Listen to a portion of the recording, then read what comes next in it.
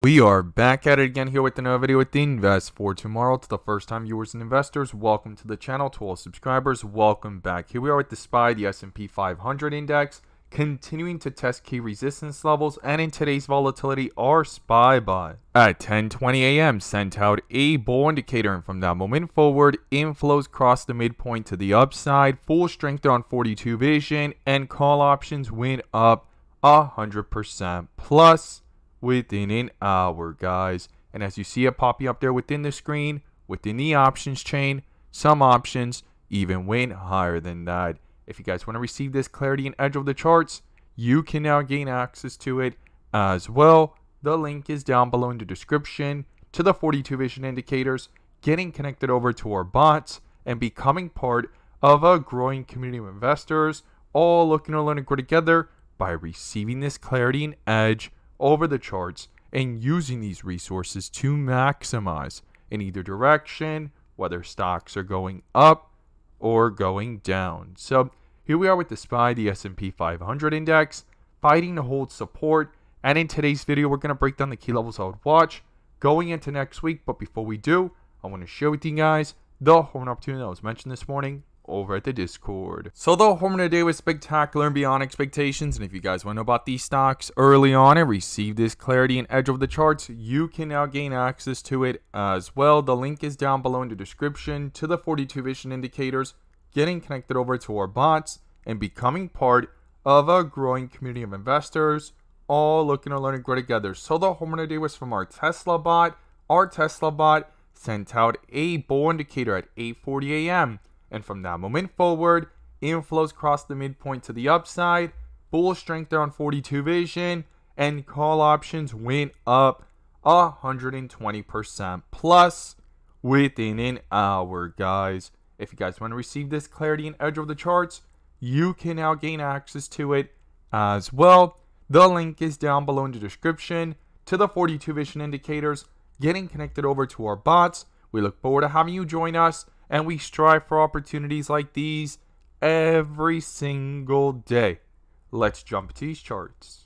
Here we are with the SPY stock, the S&P 500 index, doing a full transition from the dip area to the rip area today. And if this is your first time coming across the channel, this is 42 vision, which allows us to see the dips from the rips to the dips, and where the strength and weakness lies within the charts. And we also use our bull and bear indicators and inflow versus outflow as an extra layer of confirmation, which I'm going to pull up here and you can now gain access to as well. The link is down below in the description to the 42 vision indicator, getting connected over to our bots and becoming part of a growing community of investors, all looking to learn and grow together by receiving this clarity and edge over the charts and using these resources to maximize in either direction, whether stocks are going up or going down. And in today's video, I'm going to pull up the inflow versus outflow indicator, which adds that extra layer of confirmation and gives us that edge within the volatility. So here we are with the SPY stock, the S&P 500 index, switching over from a bear indicator yesterday at the 533.50 level to a bull indicator here today on the 30-minute chart at the 527.70 level, canceling out that bear indicator and a full transition from the dip area back up to the rip area. Now, it slowed down at a key area of resistance that we were watching.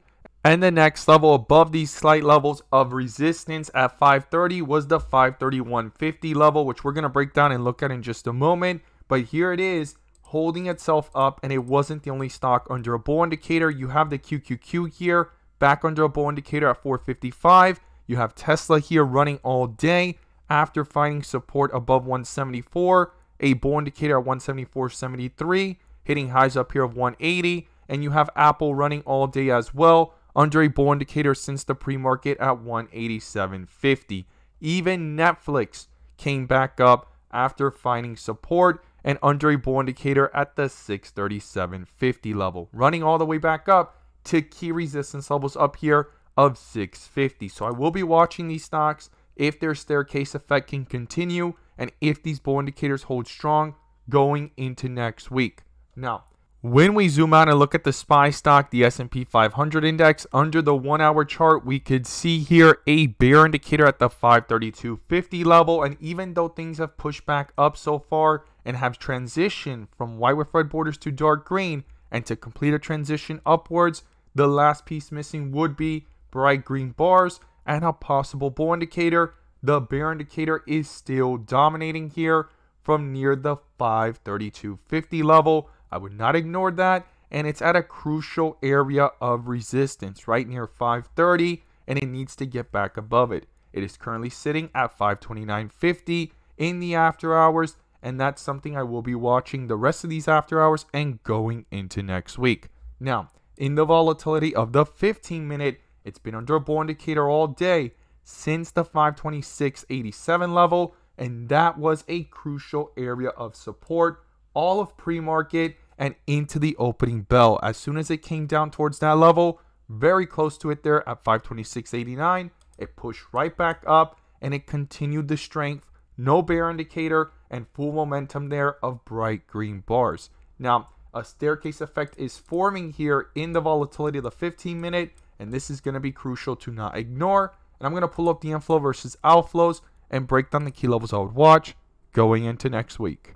Here we are with the SPY stock, the SP 500 index, with inflows pushing upwards yesterday, and we were watching this and it needed to cross to justify any move to the upside. And here we have it in the middle of the day. Those inflows crossed over. You could see it there, and things started to push up from the 527 level up to highs up here of 530. Things slowed down there multiple times in the day.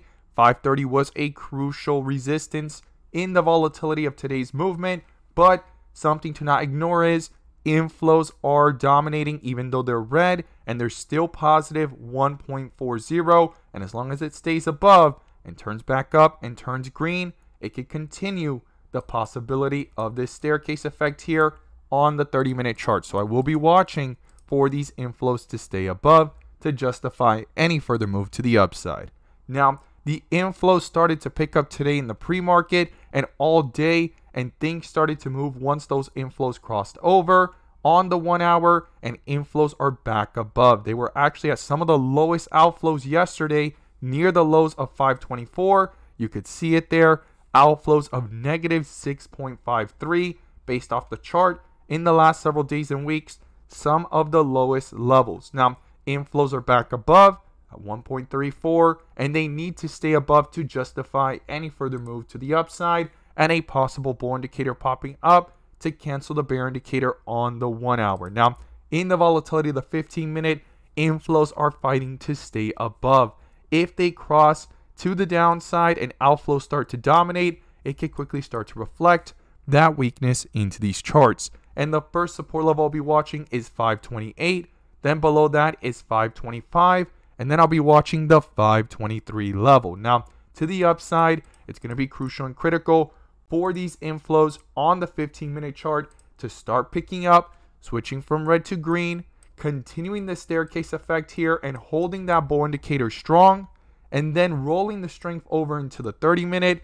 And the first resistance is 530, then comes 531.50, a crucial area of resistance yesterday when it tried popping up and rejected downwards. That needs to get crossed with strength and turn into a support with inflows following, and then above that comes 533. So these are the key levels I'll be watching to the upside and to the downside. The bull and bear indicators are going to be crucial, and the inflow versus outflows, I would not ignore them as they're fighting to stay above the midpoint and on the 15-minute really close to the midpoint and needs to turn green and push up away from it.